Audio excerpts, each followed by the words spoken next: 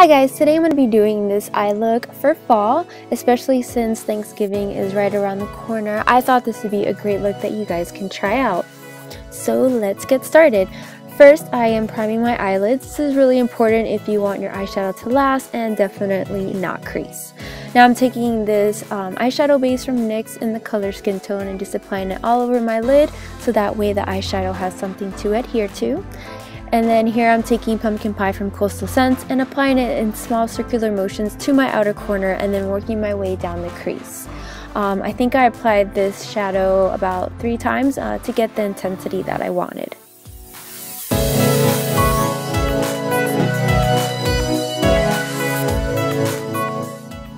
Here I'm taking Sadle from MAC with a smaller blending brush and applying it the same way that I did the pumpkin pie in small circular motions in my outer corner and then working my way down the crease. Next I'm going to take my favorite eyeshadow from MAC, or at least my favorite gold eyeshadow from MAC, Woodwinked, and I'm applying it to my lid. I love this color, especially for fall, just because it goes so well with anything that's warm toned. And then here I'm taking Sadle and just reapplying it because sometimes when you apply shimmer, your matte shadows get a little lost. Now I am taking Barista from Coastal Scents. This is a darker, deep reddish brown than Sadle, and applying it to my outer corner and halfway down my crease. And then here I'm using Pumpkin Pie to smooth out any rough edges.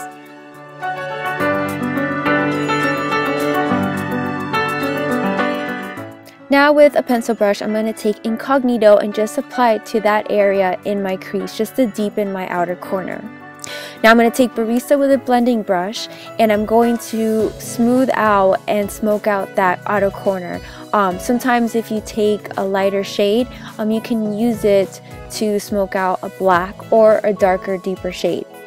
It took me a while to do this, but I wanted to show you guys the process, even though it is a little bit fast forward, but that's the outcome that I wanted to achieve. And then I just reapplied Woodwinked and I reapplied Sadle to my crease, and I used some more Pumpkin Pie to smooth everything out.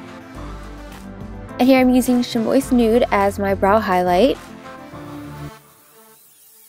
And then I'm just touching up the look, adding more Woodwinked, a little bit more Sadle. And now onto the gel eyeliner, which it's pretty self-explanatory.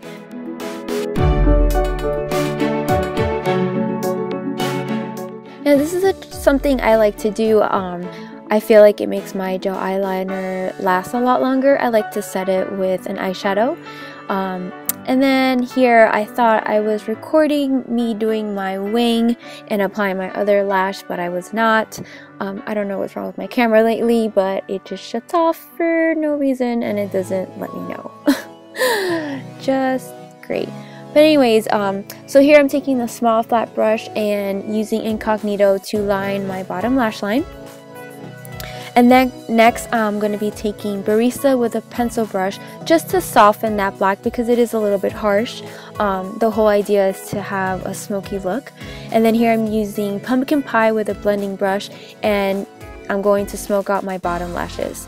Here I'm taking this light champagne color from the 88 Shimmer palette from BH Cosmetics. I think this is a perfect shade to highlight your tear duct area. And then here I'm just covering up the glue on my lashes with the gel eyeliner. And then onto mascara. I put mascara on my bottom and top lashes. And yep, that's pretty much what I'm doing right there. And then here I felt like my outer corner wasn't dark enough, so I just added a little bit more Incognito, a little bit more Barista to soften it, and I used a little bit more Pumpkin Pie. And then here I'm just like smoothing it out with the blending brush. And that completes the look. I hope you guys really like this tutorial. I love how this came out. If you have any questions or comments, you know where to leave them. Any suggestions on more videos, please let me know. I love you guys and thank you for watching. Bye.